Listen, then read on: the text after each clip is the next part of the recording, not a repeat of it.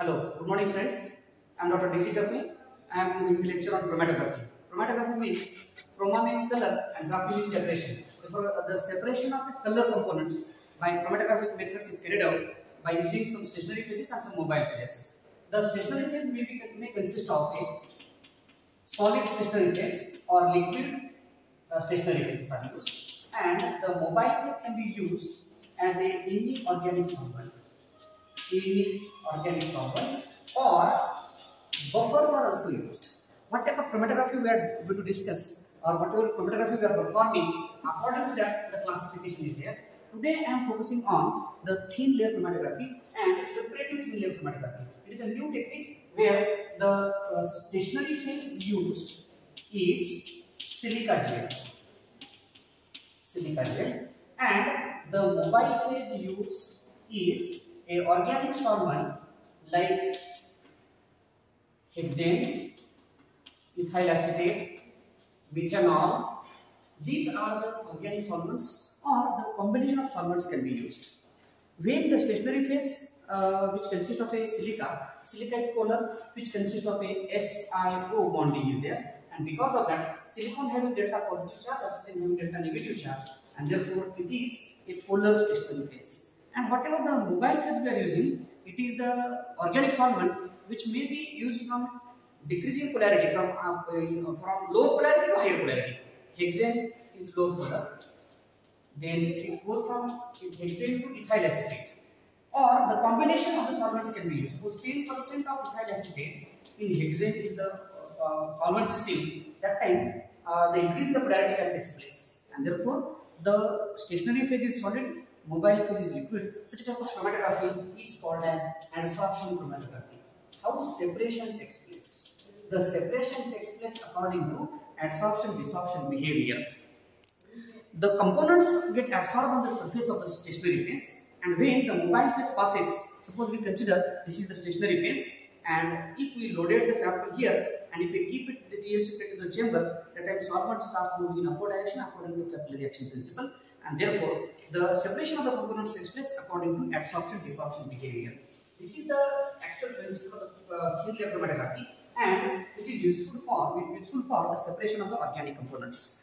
Today I am going to discuss a new technique where the separation of the components takes place, and we have the components in a pure state in our hand. Therefore, thin layer chromatography is only giving it is analytical technique where only the purity of the sample can be determined. If you have loaded sample here and if we mobile phase is used, then it was detected by some reagents or the UV chamber or iodine. That time these two spots, if we obtain, they having a different RF value. RF can be calculated from the distance traveled by solute divided by distance traveled by the solvent. Distance traveled by solvent.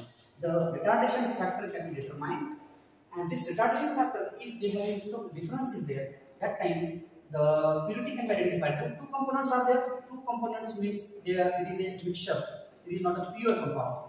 It is not a pure sample, and therefore the purification can be carried out by using a big TLC plate. Such a TLC plate is used. Suppose 10 cm by 10 cm plate is there.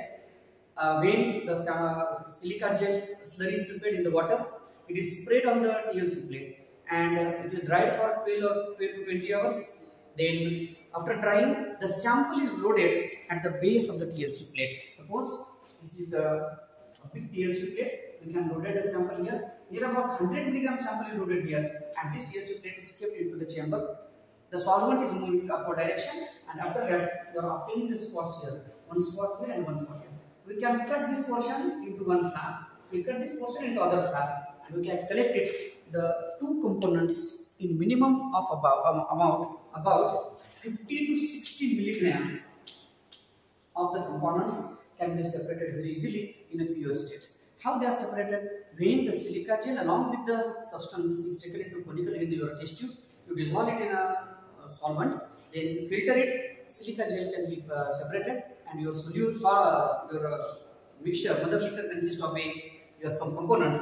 After evaporation of solvent, we can get a pure compounds in your hand. Therefore, such type of chromatography is called as separative thin layer chromatography, which is giving a near about 90 to 100% pure components if there is a sufficient difference in the array values, that time they can be easily identified or separated from the mixture. And therefore, this is a new technique methodology used for the separation of the components. When the column chromatography of such a compound is carried out, that time column chromatography is also the method of the separation of the components in a pure state. It is also a preparative technique where the sample is loaded on the column. A burette column is used. The quantity will be decided according to the number of components or how much components are there, and the particle plates are there. This is the stationary phase, silica, and sample is loaded here. Then solvent is added and separation of the components takes place. Here also the adsorption desorption behavior is there. The components are collected in a pure state in a conical flask. The volume of the sample solution will be kept constant, and by checking the thin layer chromatography (TLC), we can identify the components and they can be mixed together. We can separate the components from the by using the column chromatography. Then another technique is there where the both techniques, the analytical technique and the preparative can be used, is the high performance liquid chromatography, where instrumental methods are used, where the detectors are there, either the refractive detector is there, or sometimes PDA is used, which can use the chromatogram. That chromatogram is useful for the identification of substances. If a chromatogram obtained in the HPLC is like this, it is the retention time.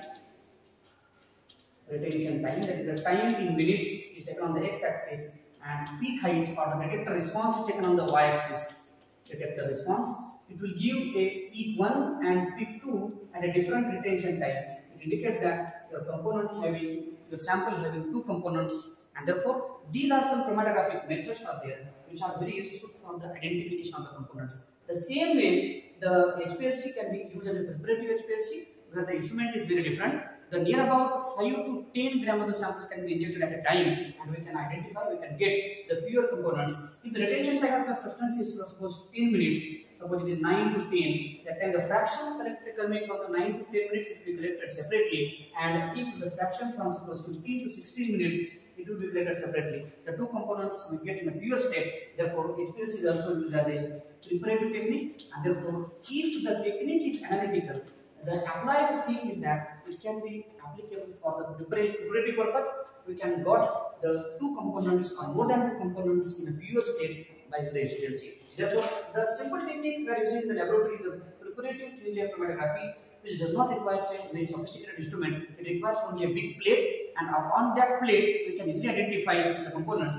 And another thing is that if you are using some spray reagents, that time the spray reagents are also used very easily. If we load the sample here and a separate compartment placed here, and some portion which consists of a sample is kept here. When the sample is running by the mobile phase moves up to this stage, we keep another TLC plate on this portion and we only spray this part. We can got the spots here. These spots indicate that your components are traveling here. We can cut this portion into one class and we can cut this portion in another class. You can identify, you can determine, you can get the two components separately. It is your A and it is your B. And therefore, for the structural elucidation purpose, if we carry out, instead of column, we carry out the TLC plate, preparative TLC, the components are definitely in a pure state. Therefore, it is a new technique, very new technique, useful for the purification of the compounds. Today I stop here. Thank you.